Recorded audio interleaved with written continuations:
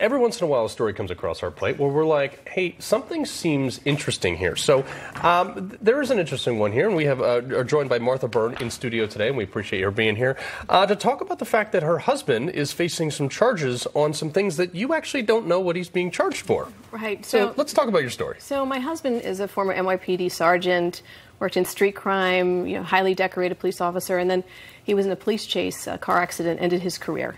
Right. So he became a private investigator and became one of the most sought-after PIs, probably in the tri-state area. Federally licensed. Federally licensed CGA investigator and working on great high-profile cases.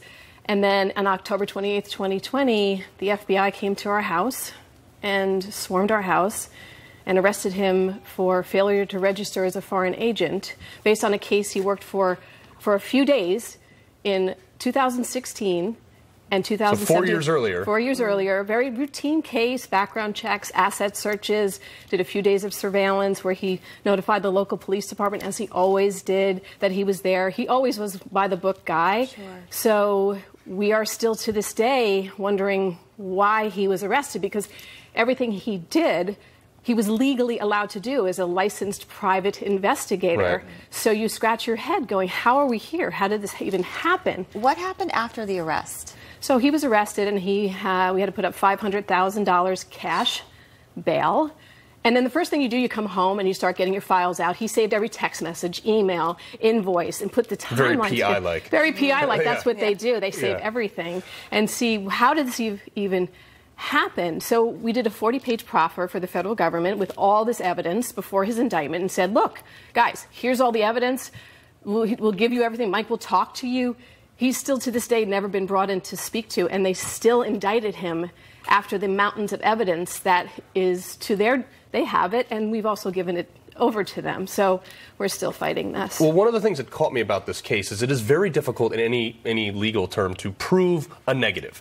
Yeah. You actually have a mountain of evidence where you had said, like, during this investigation, they, like you said, notified local police departments of what he was doing. So it was not like he was hiding anything. No.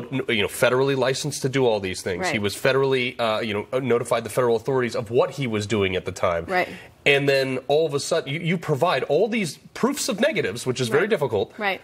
And they still arrest you and say, we're charging you with something, but don't worry about what we're charging you. We'll get back to you. Pretty much. I mean, we're still waiting. We've seen thousands of pages of discovery to this point, and there's still nothing, because they're never going to be anything. Well, they're charging you with him illegally investigating things that he was legally licensed by the federal government to do, correct? It is as a licensed PI. So, by the way, he was hired by an American company, a translation company. He was paid through an American bank, an American check. How can you fail to register as working for a foreign agent when the clients that have hired you, are not giving you a business card saying, I'm a Chinese agent? Like, nothing he did was illegal. What I'm saying, what they asked him to do was within the scope of what he was allowed to do. So I got to ask the tough question here. It's like we saw, like, General Michael Flynn got caught up in similar things, and they wanted to hit him for FARA stuff. And do you think it's politically motivated for anything you might have been involved with in the past or currently? I mean, not us. I mean, obviously, like, we're just civilians. We're U.S. citizens. Like, he's